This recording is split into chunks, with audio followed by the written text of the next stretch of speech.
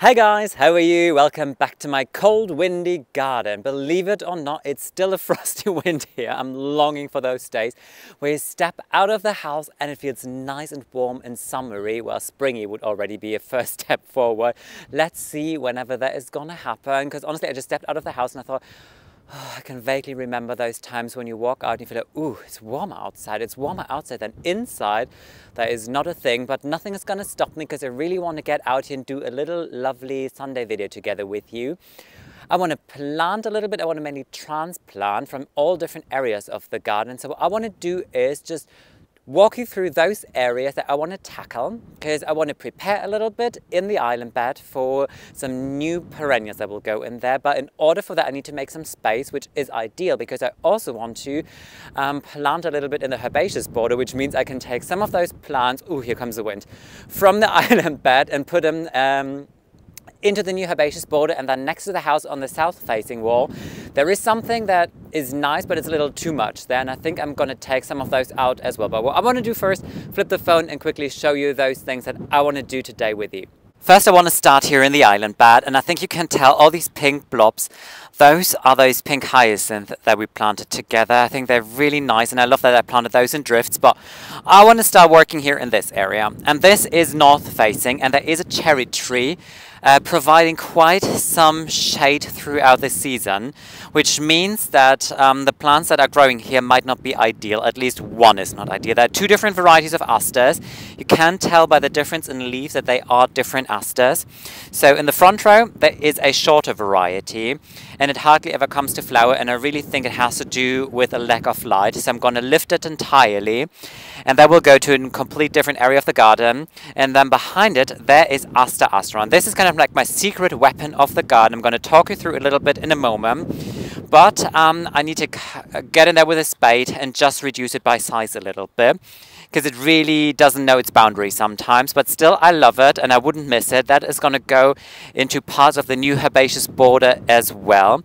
And then in the front, I want to prepare the soil a little bit, because I want to plant some turtle head, pink ones that I already have in the border back there. So I think in autumn, at one point in September, when they come to flower, is really beautiful, because then you have this moment of cohesion standing here, and this is what I always enjoy. And Alfie enjoys munching on Calamagrostis grass. This is the one thing that I just figured, but at least it's not bad for her, apparently. So, well, bon appetit, Alfie. The south-facing wall of the front garden really starts coming to life, and this really has to do with this area being so protected, sheltered and sun-filled. So what we have is the first alliums are coming, so all these like really lovely lush green leaves that you see. My agastache also comes back. This is the only area of the garden where agastache really comes back. Other areas I tried it, but it was too cold apparently. Fritillaria persica, this is ivory bells, also just about starting to flower. One of my favorite. In the back there, I'm going to go a little closer. There is my big clump of euphorbia. This is an evergreen euphorbia, and what I love about them so much is the color of their flowers. They kind of start opening in this chartreuse, kind of like sulfur yellow tone, which I really enjoy. I think there's just a wonderful color contrast with these beautiful leaves that they produce, and then also mixed in between all the alliums here. But what I want to do and show you is actually growing here in this little stone path that leads all the way around the house. You can see these like rosettes of green foliage, and this is verbascum. This is a variety that flowers kind of like in a vanilla yellow, maybe. It's not really yellow, it's like very creamy white yellow. Beautiful tall flowering stems. I'm going to keep some of them here, but not all of those. They self-seed like crazy. It's hard to control sometimes. Beautiful to touch the leaves, by the way. They're kind of like very fluffy, almost like silky, soft, really beautiful.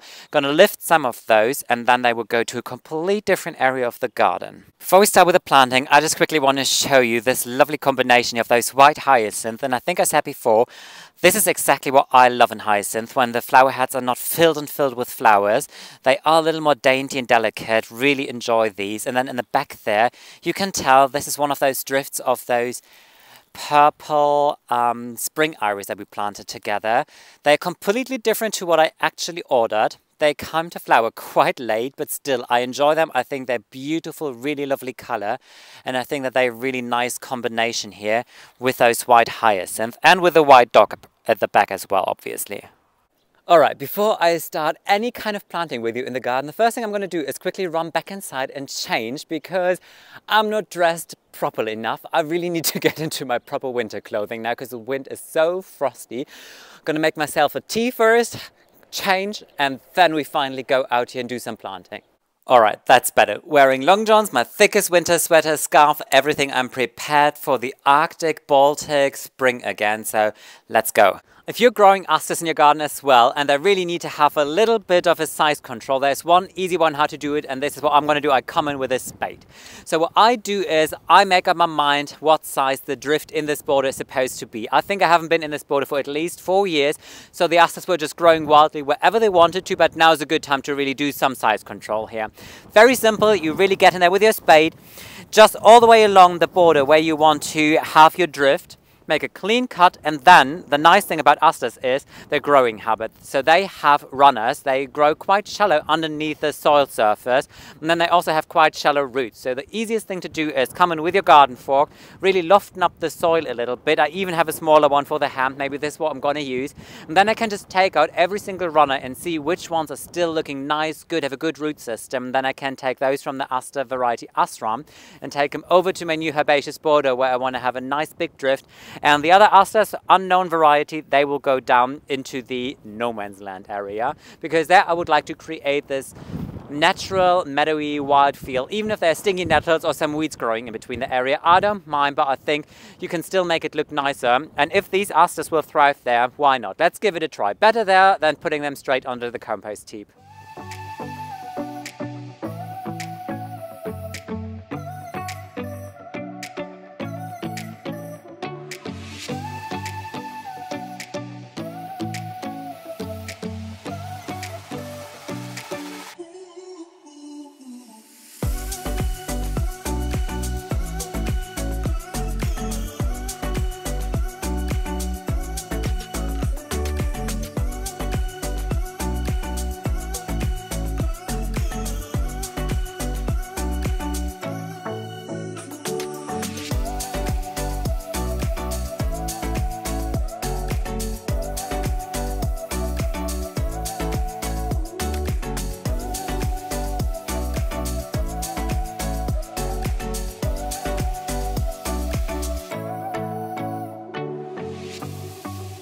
Have a wheelbarrow full of really exciting things. The first one is Aster Astran. This is the one that I'm going to use in the new herbaceous border. And just to show you how the growing habit is, you can tell quite well, I think. Here, this is an old stem, the brown woody part. So this is where it was flowering last year. And from the same location, it sends 3-4 new shoots. But then it has this very long runner. So all of this here is coming from one old plant, so it's a very long runner, and after like 40 centimeters it really starts to spring up with a lot of new fresh stems, which is beautiful. What I can do is I can cut this off here and also remove all of this part if I don't want it. This is up to me now. But the lovely thing is it might look a little invasive, it can be a little invasive, but they're so easy to pull, and now it's very beneficial for me because I have so many plants for free. I'll have a massive huge drift in the new herbaceous border. Next are the verbascum. So you can tell quite well on this plant here how the roots look. So they build like a long taproot, kind of like dandelions in a way. And then they have this rosette of green leaves. So they need to go into the ground first because they have so much surface area with all those leaves that they start to wilt very fast. And then the last thing are these asters here of unknown variety. They grow probably like 30 centimeters in height. They will go down to the slope as well. So first thing I'm going to do is take you with me down to the slope and start planting these asters and the verbascum. I'm taking you with me to no man's land again. So this is a little stripe in between the farmland where Alfie kind of like dawdles along now. And then on the right there's a property and the slope with the terraces that I built. So the new vegetable garden area. And this little stripe here is, it doesn't really belong to anybody, you know, nobody does anything, anything can just grow wild and random. And I feel before this happens, I just come in and do some nice things, at least those plants where I have too many or that I just don't want to have in the garden anymore. So what I plan on doing is put the verbascum somewhere there, I think. There's a hazel where I put the wild meadow seed, so I think the verbascum would be very nice there. And then down here, there's my shadow, which is not ideal now, but here is a catinus that I planted together with you last autumn. And I think the asters would be quite nice in the drift somewhere here eventually. You know, we're just down here by the slope, and the interesting thing is we're just a couple of meters lower compared to the upper garden, but the wind is not as strong as it is up there. There's still a breeze going on because this is west facing and the wind comes from west now, but still I can sit here and I don't feel like, oh, the wind takes your air away. But let's plant a little bit, because I think this will be a really nice area. A lot of sun, poor soil, sandy soil, exactly what Verbascum likes, so they are definitely a good plant if you happen to have an area with very poor soil in your garden. Let me just grab a good plant with a good example. So I showed you that they have long tap roots, and this is also important how you want to plant them, because when you plant them you want to make sure that this long taproot really grows downwards into the ground. You do not want to plant it with a root kind of just like facing upwards or bending or anything like this. And what you use is this little tool here, which is really ideal for any job like that. This is also ideal for removing any kind of dandelions, for example, that are growing in your lawn. So all I do is I come in this area, push it down into the ground, and then just wiggle a little bit. So I have a nice deep hole. So now I can come in with the Verbascum and just put it onto my tool, almost the root, so I can really guide it down into the planting hole to make sure that it really is straight down in there, which it is. Lovely. And then I can firm the plant in, so really push the soil in from all sides. And there it is. Absolutely great. I think this would be so nice because these Verbascums, they grow to a height of like, I think, 1.50 m in total, which is ideal, right? Alfie, you also think that this is going to be ideal because then you have these really lovely towering high stems of flowers here, and eventually when they're really happy here they will start naturalize, and then I have patches of Verbascum growing here at the base of the slope like next year or at least in 2-3 years. Can't wait. Obviously going to give you updates. So let me quickly plant these and then we continue with the Asters. I wish I could tell you what Aster variety this one is, but it's one of those unknown varieties that I bought really a couple of years ago. I would honestly say 8 years ago, probably in the garden center here, and they just had Aster. So I didn't even know what height they were. I just put them somewhere, kind of thing like, okay, let's see. They would grow up to like 30 centimeters, pretty much like here, I would say. I think this is quite nice. So what I intend on doing is put a drift somewhere here, and maybe at the other side of the slope as well, a little drift. So even though this should be a little more free-spirited and just like things should try and naturalize as much and as good as they can, I try and make sure that at least I have element of cohesion going on here. I just can't do different. So this Aster grows different to Aster asteron, where I'm going to give you a closer look and more information in a moment. It doesn't produce these long runners. So it really kind of like has the old stem here and then it just starts growing outwards bit by bit. So they are very easy to divide. They were also very easy to lift. And all you do, this is so simple with Asters, quickly loften up the soil a little bit here.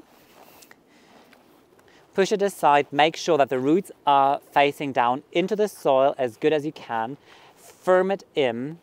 And then I already put some mulch here last time when we planted the Cotinus together. So I can just put the mulch back there. And I think that this will be really nice because this is Cotinus grace, which has dark red foliage, kind of burgundy color foliage, and in autumn the most glorious crimson color foliage there is. And I think the purple Asters in combination with the dark foliage, this is a really lovely combination. So all I do is plant a lovely drift here, plant a lovely drift over there, enjoy the sun down here by the slope, and then I take you up with me into the upper garden and we start planting some Aster asteron in the new herbaceous border.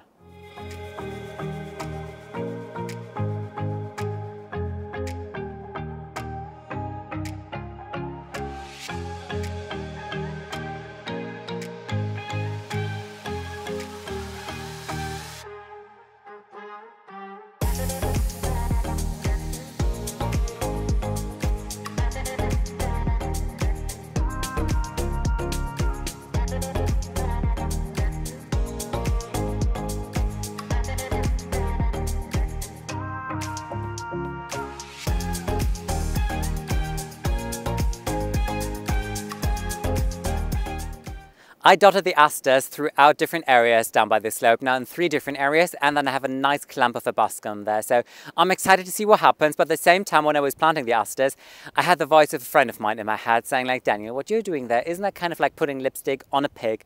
Meaning, is that really going to be worth it? And to be fair, I don't know. Maybe that was just a waste of time, but maybe it isn't, because those asters, I had nowhere to put them. So they would have just gone straight onto the compost heap. And I think it's still better to put them somewhere into the ground and see. Maybe they thrive, maybe they do something good, then maybe they're going to be visually very pleasing, they'll be good for wildlife. Whatever happens, I'm going to keep you updated. But the next thing that is definitely going to work, because I'll take you with me back to the upper garden, because there's still the Aster Astron waiting to go into the new herbaceous border. Back in the upper garden, and it feels like standing at the edge of a hurricane, but you know what, let's do it. So this is the new herbaceous border. I've already spent a couple of hours in there together with you, and there is a yew here pretty much in the center of the border. To the right there is a pear tree, and just at the base of the pear tree there is already a nice big drift of Aster Astron that I planted there last year. And if I swing to the left, there is a new perennial border, so flanking the front there is the same variety of asters. And I want to put another drift back there, so I have a wonderful element of cohesion going on here. There is a drift of sedum that we just planted together, and I can already tell you I need to start transplanting at least 2 of them, because the 2 that are actually growing here on the left corner, they need to go further there, because I need a little more space on this side here, so that I can have a wonderful drift of Aster Astron here, and then another 1.5 meters of red amaranth at one point later on in the year. What I need to do as well is transplant 2 miscanthus. So I planted these last autumn with you, and they come back to life. I think you can tell that there's a little fresh green shoot already. This is a wonderful variety. I think this was Droning Ingrid, if I'm not wrong, but they have an absolute amazing red color in autumn. So I think that they'd be a wonderful combination together with the asters. So the asters will go here in front, and then the miscanthus will be just transplanted somewhere back there, basically, so they can make a wonderful blob there. What I'm going to do now first is quickly show you how I will plant the asters, and then let's do some transplanting, planting, and finish off this project. With all the wind up here, I already know when the moment of editing comes, I'm going to look at it and go like, whoa, you look crazy, but whatever. So it is. I'm still happy that I can get out here and do some planting with you. What I want to do is show you exactly at that runner that I showed you before how to treat it and how to plant it, because I think this is a fairly good example when you have any kind of aster that builds these really long runners. So what I do is I will come in with my secateurs at one point now and make shorter pieces out of it, because there are very long sections here where nothing happens, and then you have sections, I'm going to give you a closer look, where I can see first eyes appearing, so I know that shoots are on their way, and then can make a decision of what to do.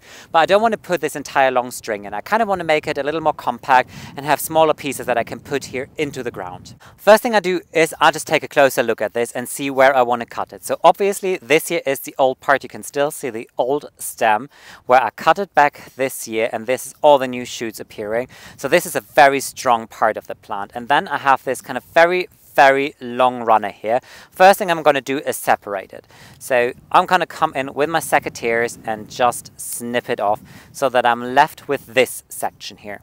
What I can do is I can plant it like this, and I will, but I will kind of like start to just twist them when I plant them a little bit. Going to show you in a moment, but what you can tell as well that on these stems here, there are a lot of buds, so a lot of new stems are going to appear.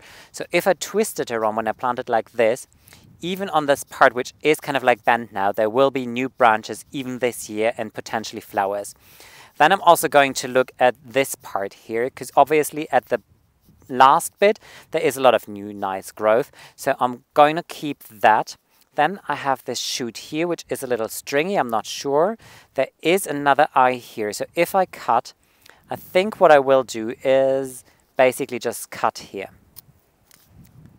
So there it is. I have roots, I have a nice strong shoot. So again, I can kind of like twist it a little bit into a round shape, and this is so much easier to plant them. But I'm going to show you now how to plant it properly. Planting anything in the new herbaceous border is really lovely, because you know that we've prepared the soil, everything is mulched. I don't really need to amend anything anymore because we already did it. What I do now, quickly remove the mulch, and then underneath there should be already lovely lofty soil. Yes, so I just need to come in quickly with my shovel to loften it up a little bit again. And then this is a shoot that I want to plant. All I do is I'll bring it into a little bit of a round shape like this, and make sure that this runner basically is not buried kind of like this. You do not want to put it like vertical into the ground. You want to keep it horizontal as it grew where you took it. Just lighten up the roots a little bit. Dig so that the roots are kind of like growing into the ground. Okay, I hope you can still see something even though my hand was now in the frame. And kind of like this. Firm it in a little bit. And this is all there is to it. What I'm going to do now, just push the mulch back, and even if I bury it a little bit, that doesn't do anything because they grow quite fast now. What I need to do though is still water them, and because they sat in the wheelbarrow for quite a while now, and some of the leaves are looking a little sad already, so I think some water would be definitely beneficial for them.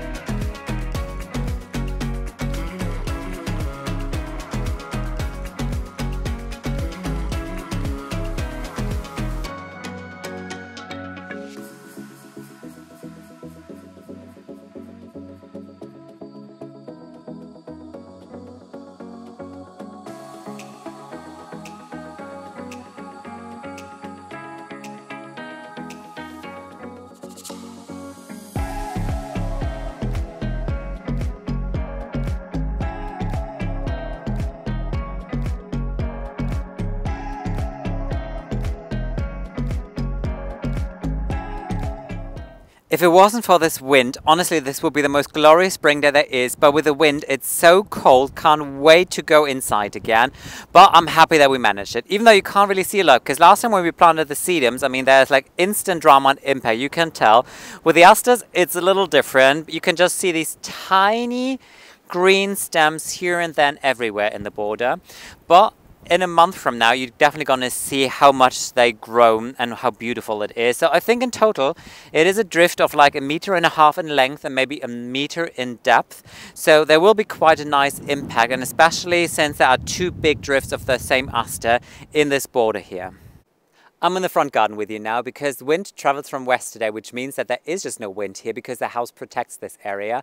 And in the morning I even checked here, like, is there anything I can do? Is there any project I can do? Because it's nice and there's no wind, but you know what? There is a project, but I don't have the plans for it. So I couldn't do it, so the asters, it had to be the asters. And to be fair, it was a perfect time to do it, because if you have any kind of perennials that you want to transplant, lift, divide, whatever, now's the time of the year to do it, because they just come back to life, but they're not grown to such a height, also they're not so big yet that they would take any harm or suffer from it. So if you want to do it now. All I can say now is thank you so much for watching today's video, and obviously I would love to welcome you in my garden very soon again. Take care, guys. Bye.